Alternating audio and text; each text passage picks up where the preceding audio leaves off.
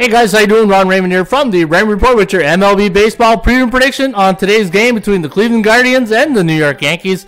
It is Saturday, April 23rd. Hope you're having yourself a good start to your Super Saturday. As always, don't forget, subscribe to our channel by tapping that notification bell in the top right-hand corner. Alright, the Guardians going to send Cal Quantrill to the hill against Nestor Cortez Jr., the stash.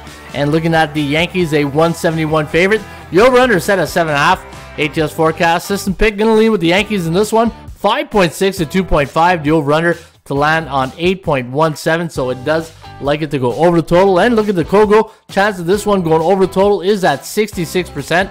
And let's get to the fun fact department. Anytime the Guardians are an away team coming off a loss against an American League East division opponent the last 3 years, the over is 15-4 to the over. Folks, if you want to compare your picks with my picks today for Saturday, April 23, I will have all of my picks listed, and you can compare them right here at bullpenpicks.com. Cheers.